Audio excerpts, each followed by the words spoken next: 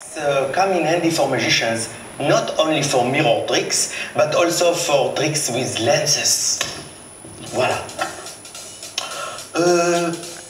May I borrow your glasses, s'il vous plaît? Be careful with them, okay? Okay. We use glasses for the terribly sorry genre of tricks. Your glasses are in the bag. I pound on the bag with my hammer. Voila. And then. Oh la la la la. Terribly sorry. Oh, that's not funny. It's neither magic nor science. Terribly sorry. What's this? Here, in the meantime, you can wear these magic glasses. D'accord? I'll use them for a three-dimensional trick. I've had enough of your tricks with glasses. Hey, you in the theatre. There are glasses in your seat compartments. Please put them on and I'll show you a trick with glasses. Let's go for a ride in the city. Watch out for the bridge. Oh, terribly sorry. If only I had my glasses on. Okay, I'm sorry about the glasses. It's too high.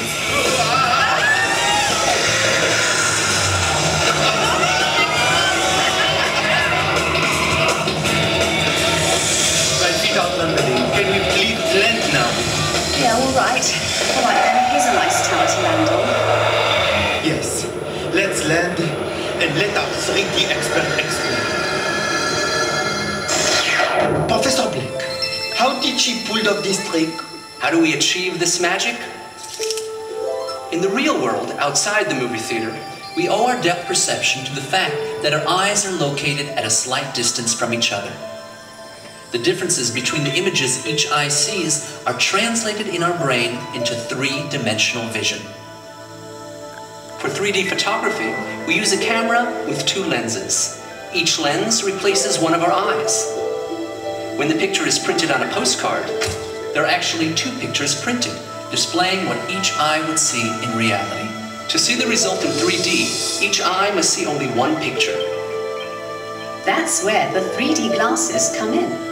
Two images are projected simultaneously on the screen. If you remove your glasses for a moment, you'll see that together they create a blurry image. Put your glasses back on and let's separate the two images. Each image is projected through a different filter. Each eye looks at the screen through a different filter as well. The image projected through the filter on the right will reach only your right eye, and the image projected through the left-hand filter will only reach your left eye. And when each eye sees a slightly different image, the brain creates the 3D picture, right? Exactly. 3D technology has many scientific uses.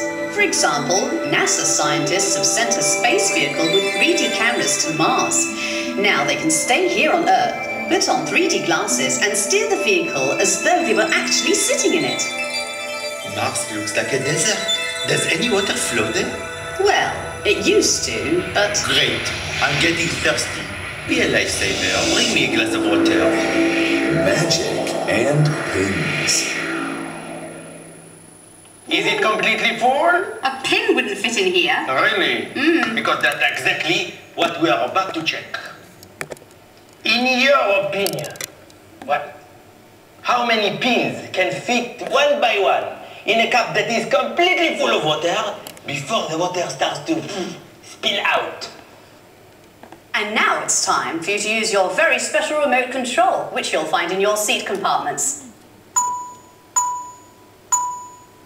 Take them out, come on, and press on the number of the answer you think is correct.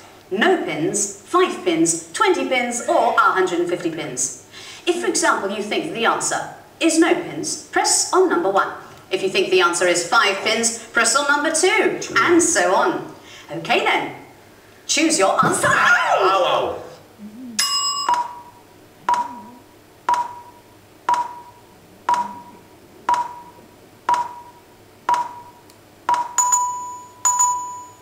Okay, that's it. Please return the remote controls. Here are your results. That is what you think. Let's find out what the correct answer is. Focus. Science. Focus. Hélène, ça va? Would you perform the experiment? Voilà. Allez.